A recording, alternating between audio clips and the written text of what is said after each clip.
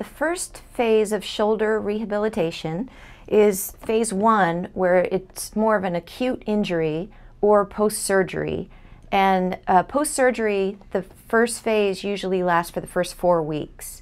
And you want to do passive or active assisted range of motion. So this is Jessica, and her shoulder is the right involved. So we'll be starting out with flexion range of motion, and that's where your arm comes right out in front of you. And we call that the sagittal plane. So I'm going to have Jessica do that with the pulley, which you will get in the first week of rehab. Okay, so what you're going to do, Jessica, is hold the little handle, but with your thumb pointing up. And then your left arm is going to help assist your right arm into as much range of motion as you can do comfortably. Now, when you do this, make sure that your shoulder blade stays down. So you want to keep the distance between your ear and your shoulder so that you're not shrugging at all. That's it. Exactly. So that's flexion. The next motion is called abduction, abduction. And so you're going to face this way with your arm down by your side, and you're coming out away from your body like you're doing an angel in the snow. That's it. And you come up as close to your ear as you can comfortably.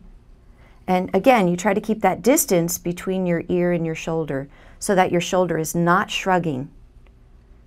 That's perfect. Good. Now the next motion is typically one of the hardest, and your therapist will let you know when it's appropriate to do this. But what you're going to do is you're going to put your hand behind your back, and the rope goes right behind you like so. And then you use your left arm to bring your hand, the back of your hand, up your spine as far as you can comfortably. And typically, when it is appropriate to do this particular range of motion, it does feel uncomfortable.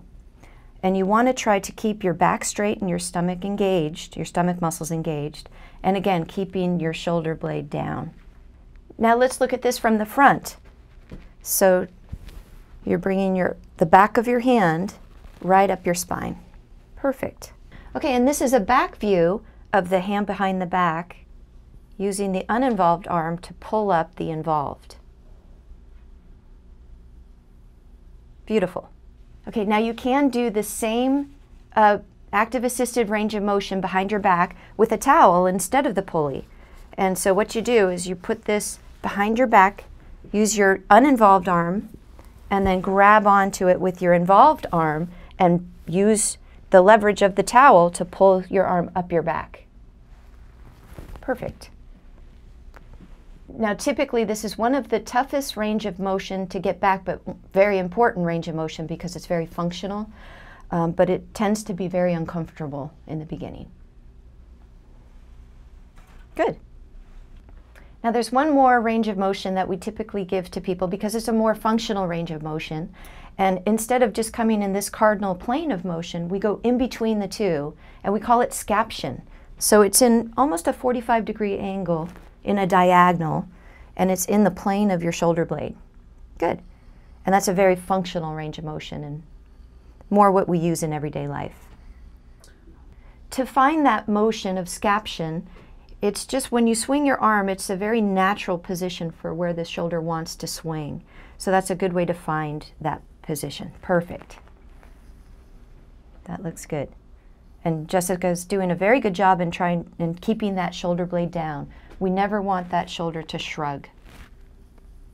Beautiful. And sometimes we'll have you do this in front of a mirror if that's available, because then you can watch yourself and make sure that that shoulder is not coming up.